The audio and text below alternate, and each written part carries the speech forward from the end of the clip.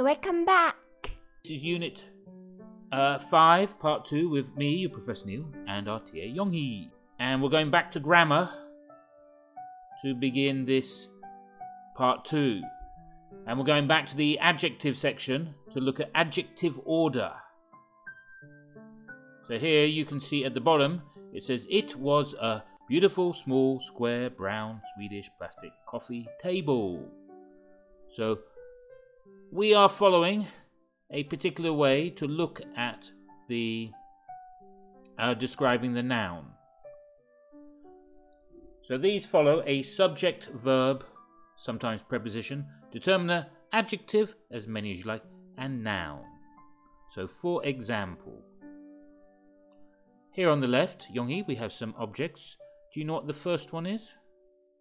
That is oak.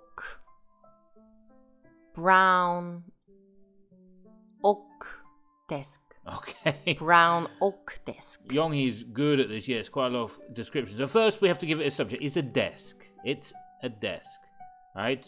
So it is a beautiful, large, square, brown, Italian, wooden office desk. So you see we've taken impression, beautiful, size, large, shape, square, color, brown, origin, Italian, material, wooden, qualifier, office. And we'll talk about qualifier in a moment. And then the next one is a coffee pot. It is a nice, large, round, orange, Swedish metal camping coffee pot. So this one is a coffee pot. So notice here we're following the same pattern that they gave before. It is. And we're going to look at the attributive next. So it is an old, medium-sized. So notice here it had size, small, large.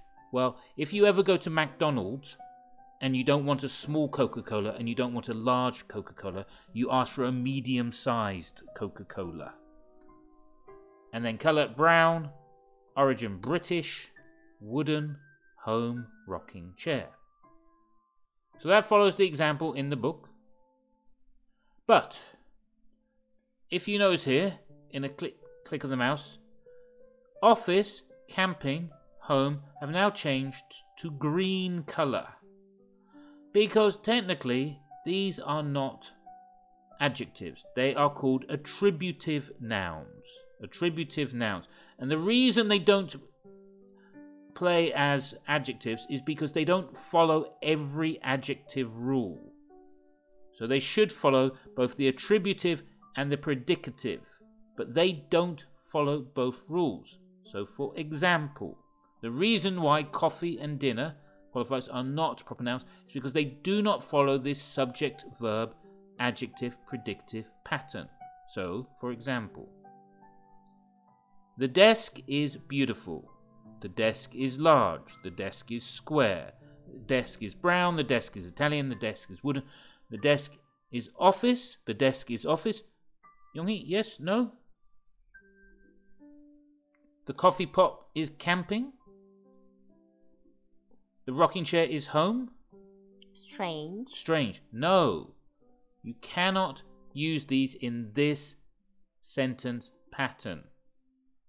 Right?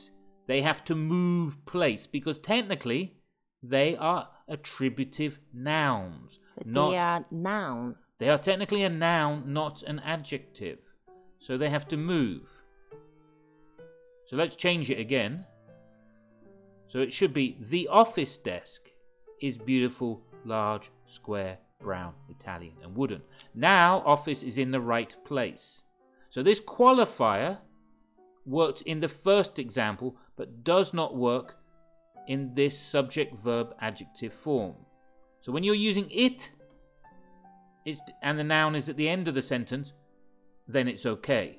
But now the noun is at the beginning in the subject bit, and these qualifiers cannot come after the verb. So Yonghee, is this one okay? Yes, so these are compound noun. Compound nouns. So 2 noun or 3 noun get together become 1 unit of noun. Have a noun party. Have a noun party. Oh, so much fun. I love that. So like Yonghee meal. Yeah, what a party. What a party. So, pay attention. These qualifiers, the book does not explain it. That's the point. The book shows you but doesn't explain it. Hopefully, in this brief introduction, we've explained to you that these qualifiers have their different rules. So, qualifier gives that noun special function. So, there are many tables in the word, but the one I'm looking at is coffee table. The one I'm looking at is a dinner table. There are many tables in the word. So, study these sentence patterns, practice them, and if you have any questions, in the comments below. Or message us. Let's practice it. So Young-hee is going to give you the answers here. Will they say answers? Yes, answers.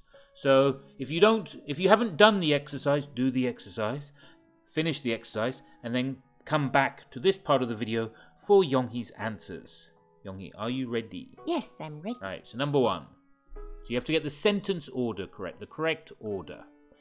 So we have to do impression first. So she has beautiful brown hair. Yay! 1 fish.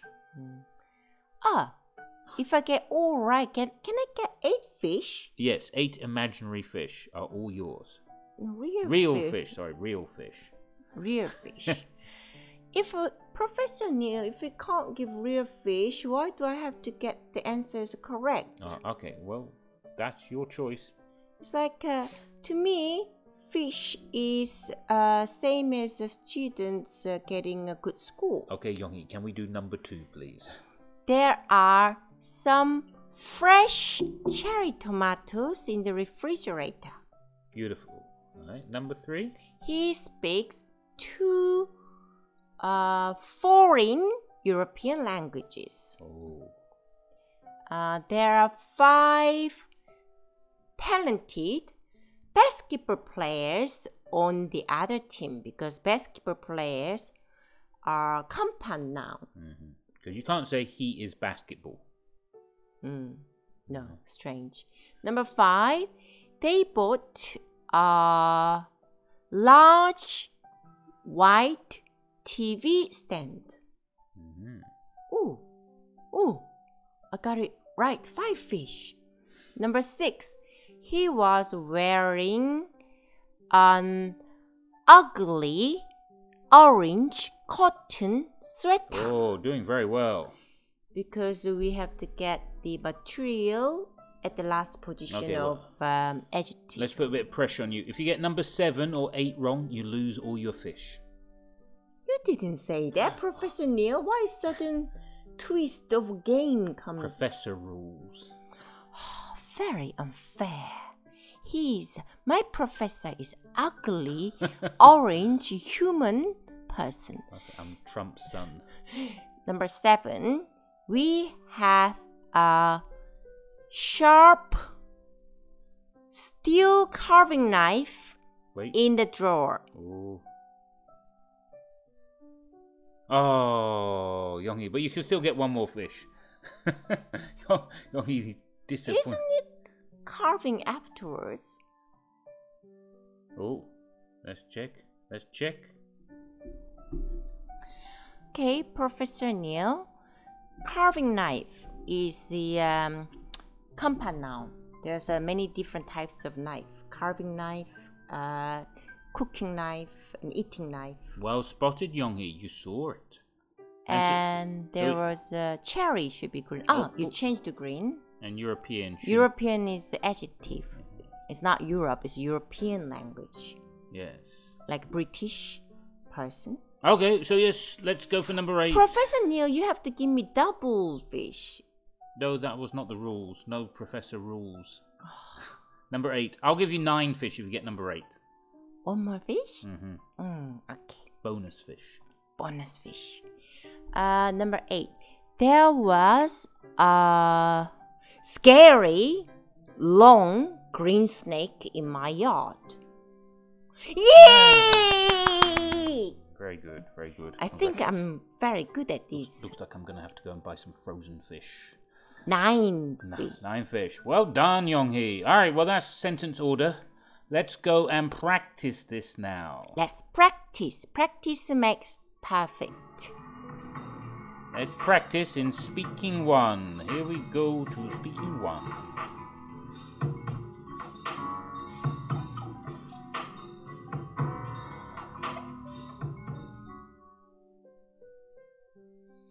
So, adjectives coming up. So, take turns describing the objects in the pictures. Use at least 2 adjectives for each one with help from the box. Right, for example, it's a small red rubber ball. They are expensive diamond earrings. So here are our adjectives, and we've talked about qualifiers. And you can see the order they should follow.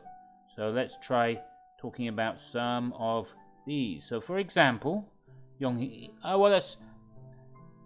going to throw them up. So for example, you say if it's correct or not, Yonghee. You just say if you're happy with the description of the watch, puppies, car, boxes, shoes, and dress. So for example, here are our adjectives. Oops, too fast. It is a shiny watch, cute puppies, expensive car, new boxes, and so on. Alright, so let's just have them come up. Okay, so it is a shiny gold Swiss watch. Are you happy with that?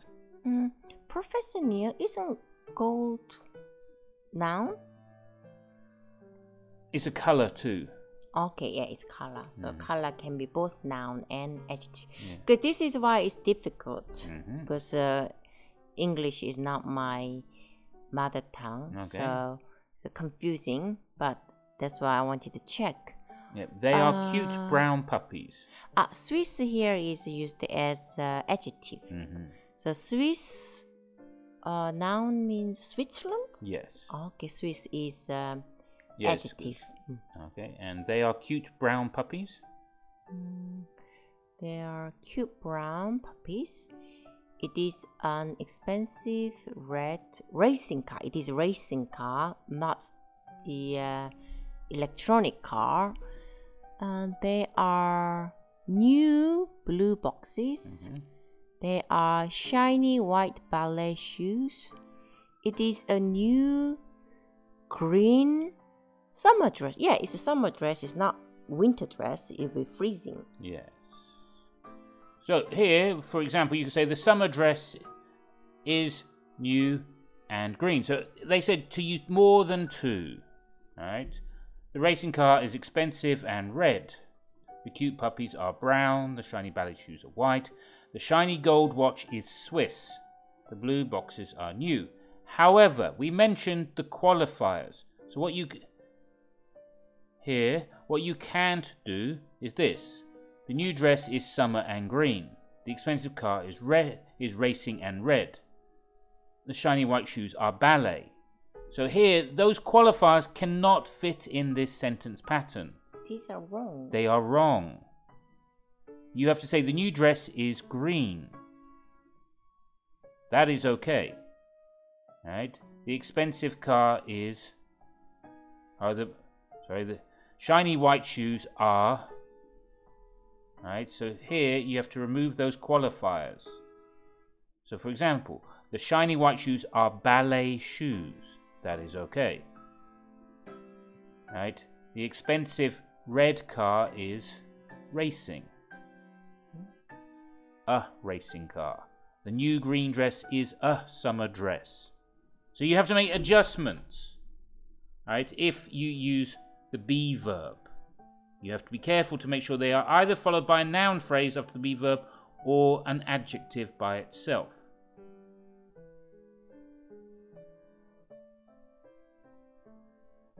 So there you go, that's using adjectives to describe objects. And we're going to ask you to practice some of that in the homework. For now, we're going to look at speaking to. Speaking to. Oh, no music. Oh, there's piano music. It says piano music. Still raining for it. So 5 senses. So here, we're talking about the senses. Senses, Yonghee, what are the 5 senses?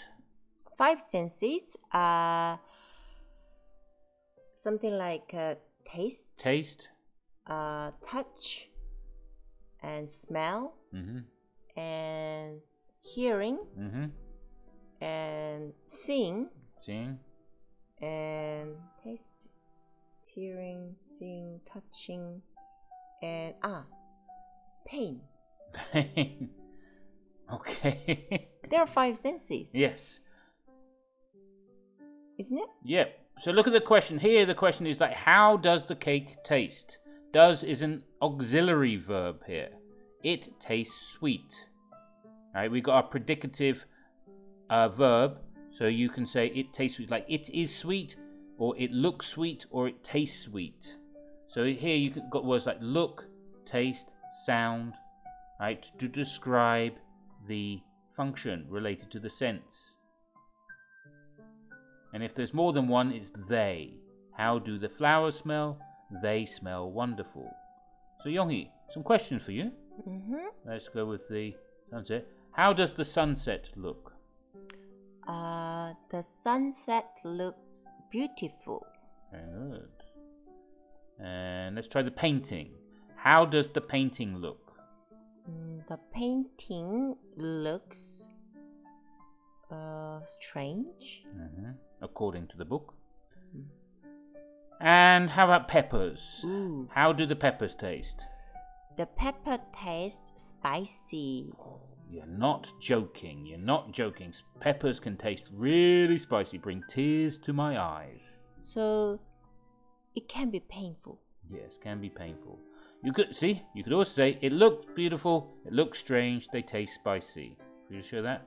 You can change it to the sunset becomes it, the painting becomes it, the peppers become they, because the peppers is plural. Can I say the peppers taste painful? Yes, well, it'll be a bit strange, but yeah. Anything is possible in language. Here comes classroom activity. Classroom activity! And we're going to do quite a bit of that. So here, match the people's situations with their associated feelings. So Yonghee, can you match number 1? Joan has an important test tomorrow. What would be her feeling? Nervous? Oh, very good. Travis just had a car accident. Shocked. Shocked. Yes. Marcus got a new motorcycle today. Ooh, excited. Excited. I can relate to that. Laura lost her cat yesterday. Sad. Don't lose cat, people. Okay. Stanley ate too much for dinner.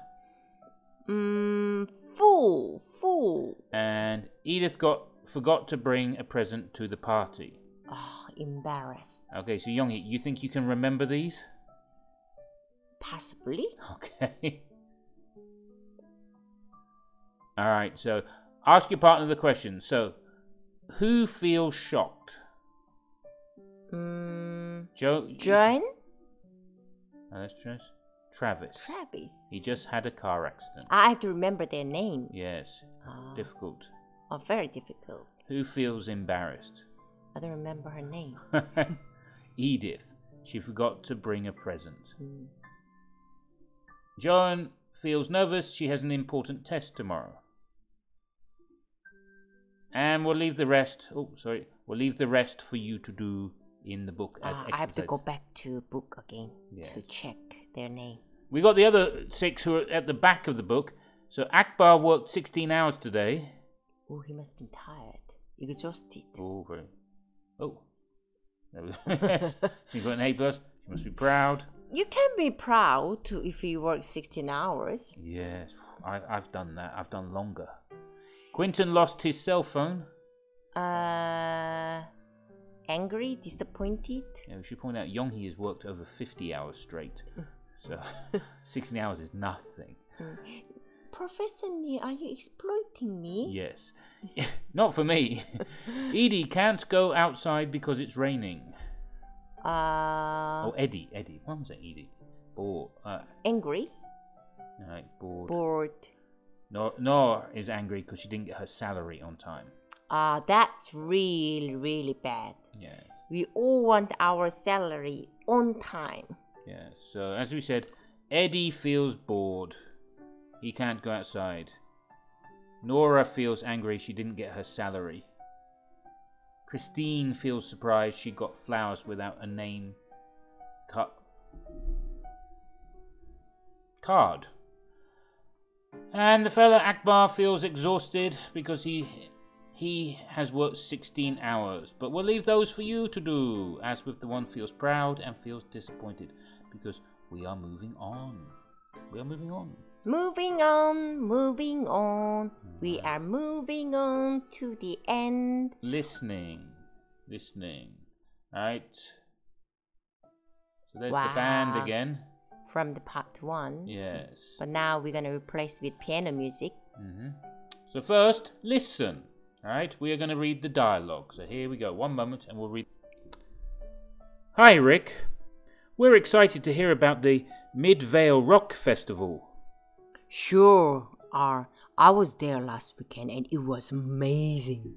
Who were some of the bands? I saw White Riot, the Rock Raiders, and Easy Grant. There were also a lot of really talented local bands from Midvale too. What were some of the festival highlights? On the festival's opening night, there was a fireworks show. Classic rock music played in time with the fireworks explosions. Was anything else really special? Yes. On closing night, there was a surprise performance by Ray Leonard. He played many of his famous songs. The crowd loved the show. The whole festival was a big success. It sounds like everyone had fun. Thanks for visiting to tell us about the Midvale Rock Festival. No problem, Alan. I'm always glad to talk with you. Very good. So if you need to listen to it again, rewind the video. For now, we are going to give you the answers. Here we go, answers. So Younghee, which festival did Rick attend? A rock festival. Good. Wait, Professor Neil, my voice is strange. Okay. You need your voice back. When did Rick attend the festival? He attended the festival. I don't know. Is there any hint? Here. Last weekend. What did Rick think about the local bands? They are talented. What happened on the festival's opening night? Fireworks event. Oh, very good. Who is Ray Leonard? A musician. And how was the festival? It was enjoyable. It was enjoyable. Very nice. Finally, I got my voice back. Thank you, Younghee. Thank you. Alright, so yeah. Moving on. Okay. Younghee is a musician. Head banging, bom bom. Lastly, bom bom bom bom. The final section. Reading and writing. So here's the reading. Read the description about the German festival, then write an interesting festival in your country. Use the questions to help you get started. So first, as it says, reading. So I'm going to read for you. Every year, more than 6 million people gather in Munich, Germany for Oktoberfest. The festival started in the early 19th century. It features amusement rides, street stalls, and traditional foods. One of the main attractions is the Oktoberfest beer. Together, the visitors drink over 7 million litres of beer during the festival, and they usually drink it from large glass mugs called steins. Even though the visitors drink a lot of alcohol, the event is fun for families. Everyone can enjoy Oktoberfest. The festival begins on Saturday with a long line of huge horses. They pull the festival's many tents into place. Street vendors sell traditional German foods, souvenirs, and various crafts. The Oktoberfest celebrations in Munich are very special. The festival usually lasts 16 to 18 days each full. Wow. Professor Neil, you sound very happy when you mention about beer. Yes, good thing I've stopped drinking beer for the semester. All right, what is an important festival in your country? My country is England. And when did it start? And what special activities does it involve? Who joins the festival? and when is it usually held? So here is my example. Every year, thousands of people gather in Pilton, Somerset, in England, for the Glastonbury Music Festival. The festival started in 1970. It features live music performances. People of all ages come to the festival to listen to great music, drink beer, and have fun. It is held in June every year. It lasts 4 days. So you can use this example, and you should only really have to change the green or orange parts. You might have to change to listen as well, right? But most of it you don't have to change. But Yoonghee, how about you? What is a important festival in your country? I don't know everything in my country, but I know one important festival in Busan. Every year, thousands of people gather in Busan, in South Korea, for the Busan International Film Festival. The festival started in 1997. It features lots of feature movie around the world. From around the world. People of all ages come to the festival to watch great movie, drink soju, and have fun. It is held in October every year. It lasts for 14 days. Wow, very good. Very good. So yes, the Busan International Film Festival is a good choice of an important festival in your country. Thank you, Yoonghee. That was excellent. So that is pretty much the end of this unit. We have grammar review, and grammar review is self-study. So if you need to practice, go through the self-study sections and check your answers with the back of the book. For now, thank you for joining me, your Professor Neil, and my TA, Yoonghee. Wow, that was difficult, but great fun. Okay. Bye. Bye.